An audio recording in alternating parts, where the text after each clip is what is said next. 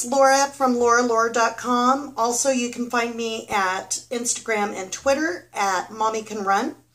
And I wanted to do a video today to just kind of show off my Mizuno running shoes. These are the Enigma 5.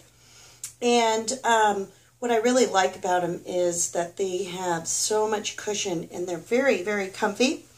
I just got back from Denver actually late last night, and I got to do a 5K in them, and they were pretty awesome, I must say. So I've had a couple weeks to kind of play with them, and they're just an awesome running shoe. So another purpose for this video is I wanted to show something new that I learned, and what that is I learned what the purpose of the silly extra hole in my shoelace, or in my shoe, rather, what this darn hole was for.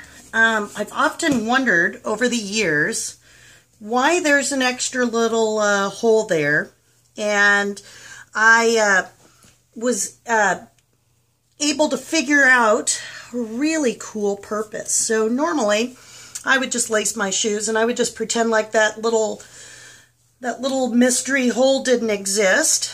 But now I can show you exactly what the intended purpose of that little mystery hole is. So what you're going to do is you're going to put your shoelace in here,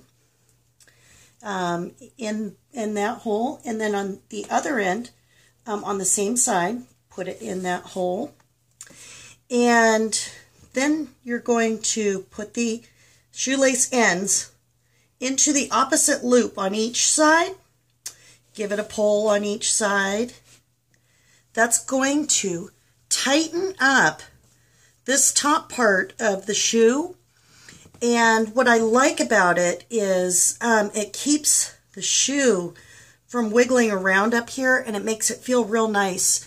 And not too tight, but it gives me a little bit more stability. And what I like too is it kind of shortens up these laces, so I don't have to worry about tripping over them either.